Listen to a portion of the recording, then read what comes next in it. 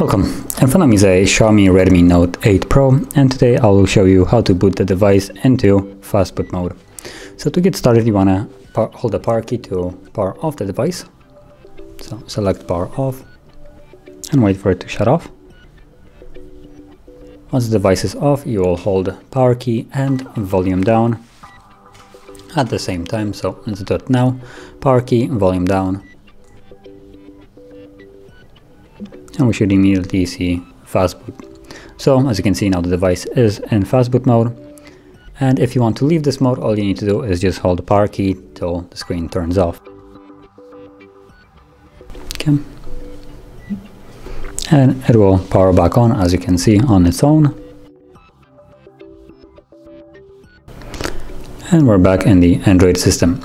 So that is how you enter and also exit the Fastboot mode. And if you found this video helpful, don't forget to hit like, subscribe, and thanks for watching.